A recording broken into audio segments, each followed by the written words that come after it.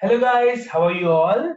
In this channel guys, we have already discussed lots of Vbscript concepts, Vbscript variables, Vbscript from the introduction, conditional statements. Now we are going to go on different concept that is loops. So before going that, let me recap you what we did last time, right? We have seen the part 4c of conditional statements where we saw how the select case works. Select case and get expression. This expression is an input for a case to execute a certain case when called, right? So we have also seen the example of friends list case. So A is character which I have used in VBscript a lot. So A has still has three friends in three countries. So he just wants to know. He just wants to type a name of a friend so that he can guess the friend is present in which country. So A has designed as a function select case, not function exactly, it's a select case where friend name is passing dynamically by using input box. Input box I have already covered one of the video where I discussed input box in depth. If you want, always you can search about input box in my videos in the video playlist. Okay, fine. Then A wanted to search the name of a friend, right? He wants to know the which friend is present in which country. So he has three friends. So in future he might have 10 friends. So he'll design a program in such a way that based on the name of a friend, they will know which country he belongs. So let us execute this simply and recall what exactly was it yesterday in the last time. So please enter a friend name to identify his country. So let's just write B. You can see here B is in India, right? So if I specify the name of a friend which is not present, right?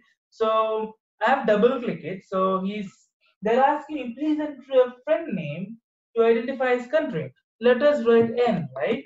So we have already given a case statement where it says you have no such friends in the country. So up to here we have covered the entire conditional statements. Now let us move on to loops.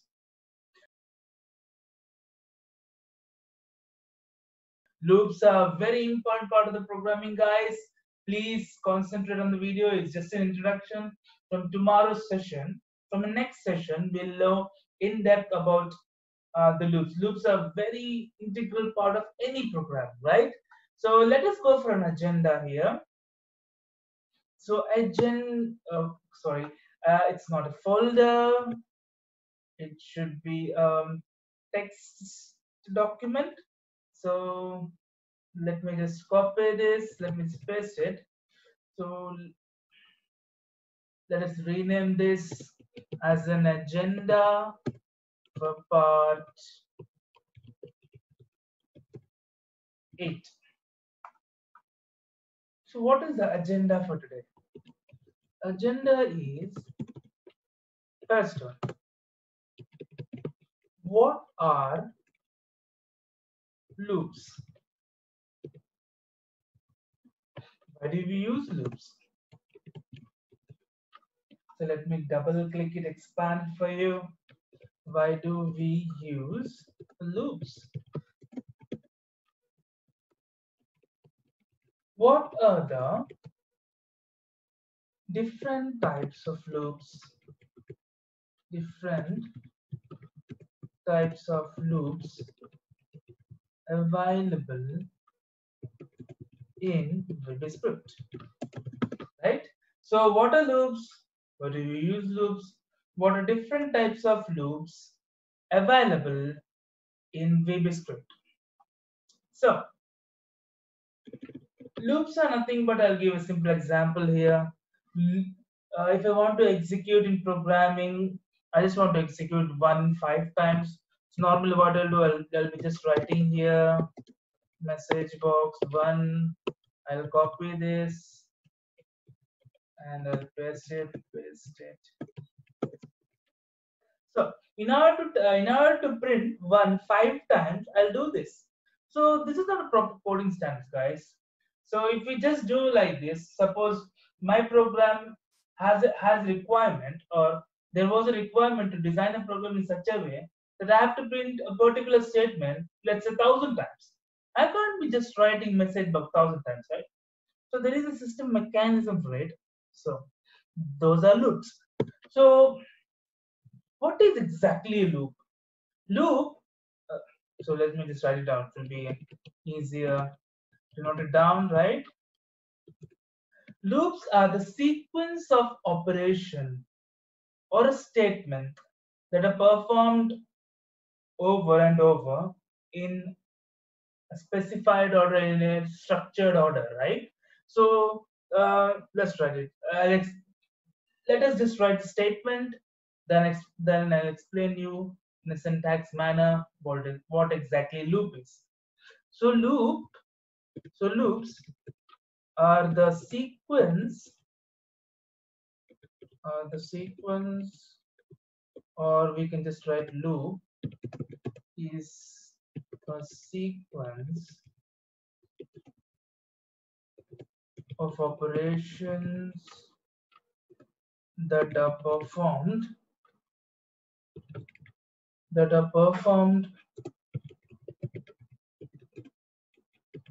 repeatedly over some structured or specified, performed repeatedly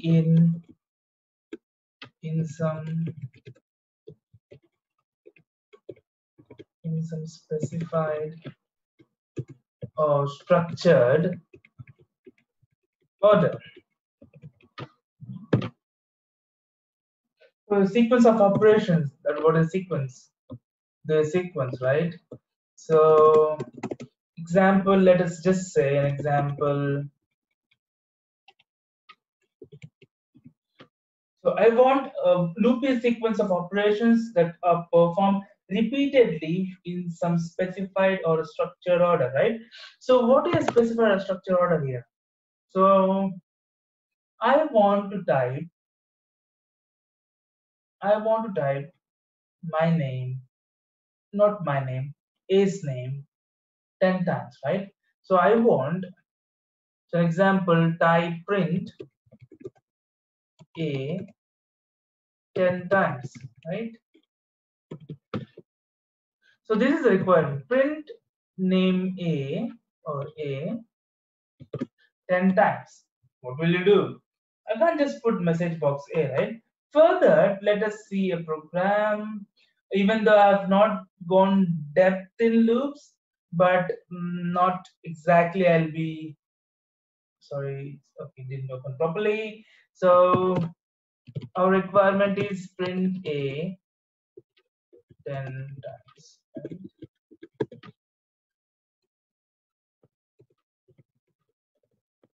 So we have different types of loops. For loop, so for I is equal 0 to 10,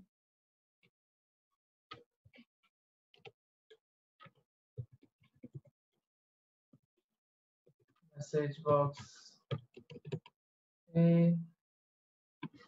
So I want A just in one dialog box, that to 10 times. So I am not printing it here. Let us take a temporary variable. This is just, guys, for understanding what is that definition of the line means, right? So temp ampersand A.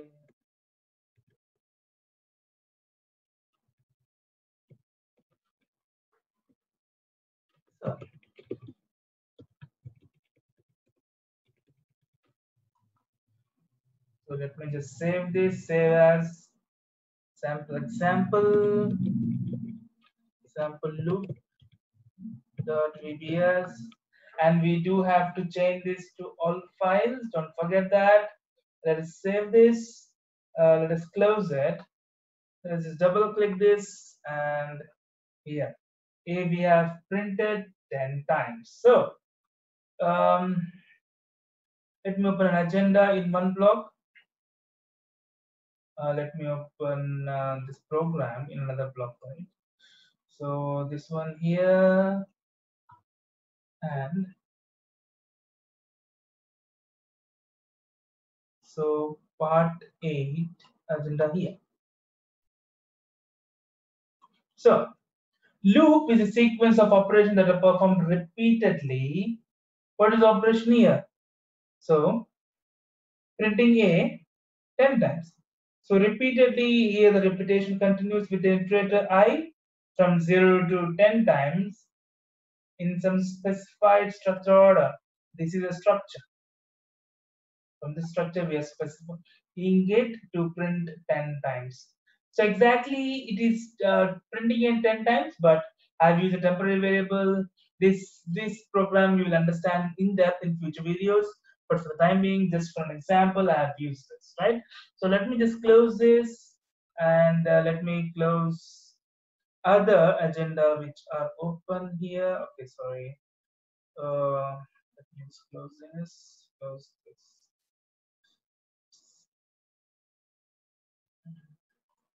Fine. Let me just double click it. So print 10 times we have seen that. So what are the use of loops, right? So why do we use loops, and why do we use loops, right?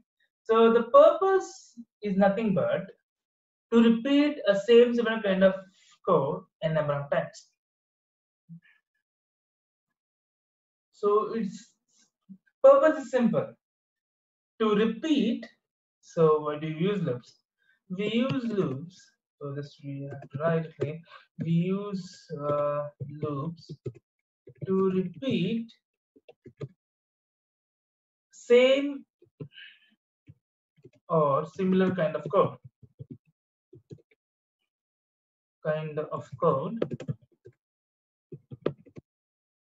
Number of times, n number of times. So number of times.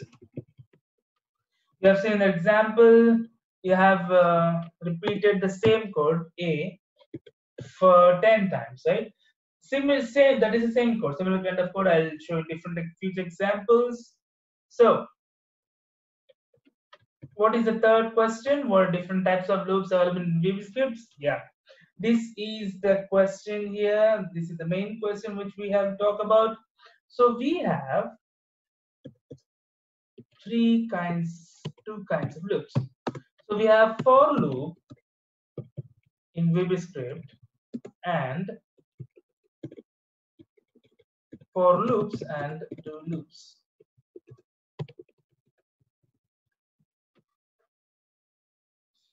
So for is again divided into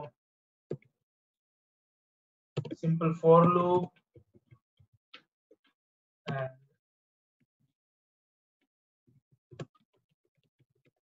for each loop.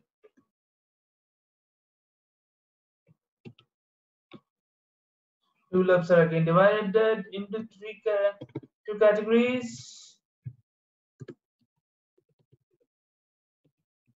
do while and do until. So for loop has a different syntax here. For each has a different syntax. Do while has a different syntax and do until has a different syntax. So let us simply see the syntax here, and then we can start loops in another session, right? So for in the difference between for and do is simple. For we can give an iterator, and we'll know the starting point, we'll know the ending point, and how many times it should iterate. In do while there is always a condition involved. So we'll give a certain condition and do loops. So with a specified condition, loop will run a number of times. But in for, we'll be specifying an iterator to iterate the n number of times. So let me just write the for syntax, for loop syntax.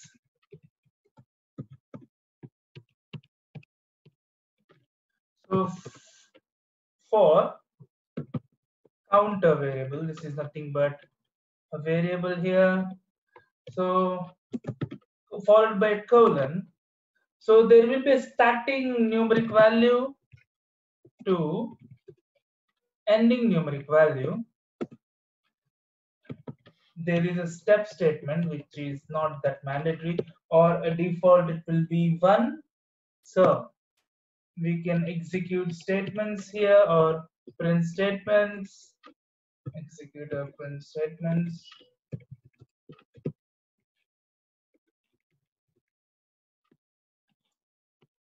So it ends next.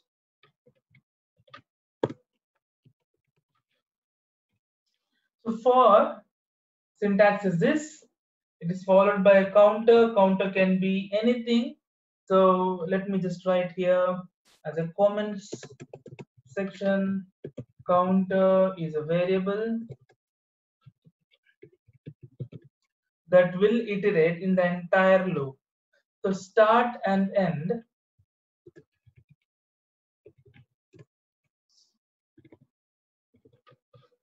Let me write it down, right? So start and end are numeric values, right? Which specifies number values, which specifies the starting and ending of the loop. So let's see an example. Already we saw an example. Example will be simple. For I equal, so sorry, this is not a column, guys. This is equal to. So for I equal to 0 to 10, and step 1 will give to take one step at a time. Message box A.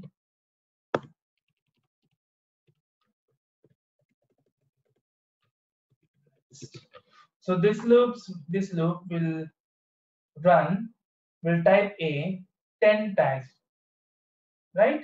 So this is for loop syntax. So let us go to for each loop syntax, right? So for each, we'll use in a collection variable. So in order to iterate in object, for example, I have an object. I have a folder which has 5 files. I can't just use for loop, right? For each is used in collections in an object where it can iterate in a sub object, subfolder, sub level objects, right? So for each loop, we'll see in future video syntax. So that was the end of this video. If you like my video, do like it, subscribe it. Till then, bye bye. Take care.